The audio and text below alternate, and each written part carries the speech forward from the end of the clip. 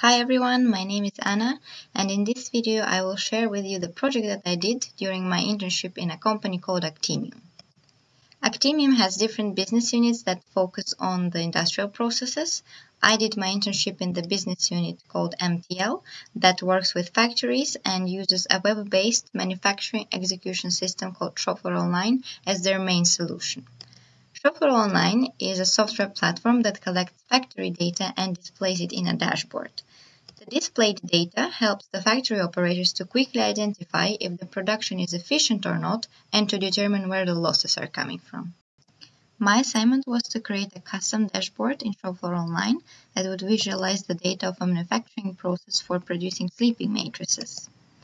So now it's time for a short demo of the dashboard created in Shopfloor-Online.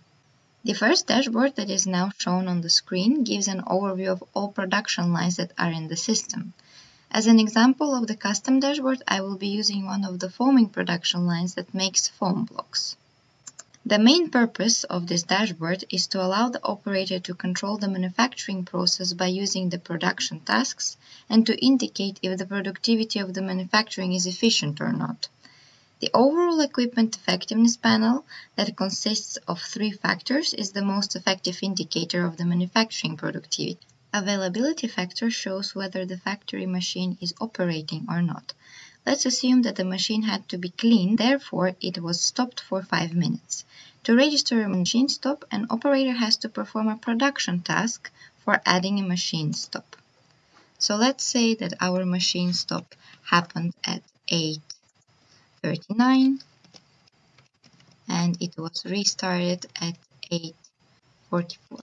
And we will specify that the stop reason is cleaning. By adding the machine stop, the availability percentage and several panels of the dashboard got affected. The machine stop that was just added is now shown in the event suite panel that displays all the events that occur during the production. It is also shown in the downtime timeline, and most importantly, the availability rate percentage has dropped. Performance rate determines if the machine is producing as much product as it's supposed to, and the quality factor demonstrates how many products have met the specification. The OEE value is calculated by multiplying all those 3 factors together. Based on the very low value of OEE that is displayed in the dashboard, the operator can determine that the manufacturing productivity is not good enough and the most losses are coming from the factory performance, which means that the factory is not producing enough materials as it should.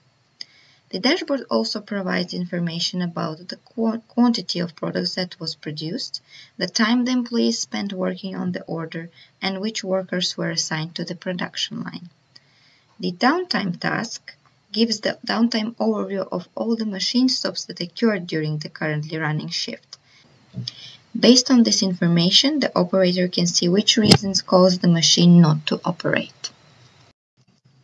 Most of the time, the plant operations like traceability, quality and energy checks, OEE, and many more require individual applications, which makes it complicated to have the overview of the whole manufacturing operation management. The reason why MES solutions are becoming more in demand is because they combine all the plant operations into one application that enables the operators to set up very precise indicators to closely track the production. For more information, please send your questions to one of the emails that you can see on the screen. That was all. I hope that you learned something new for yourself, and thank you very much for watching.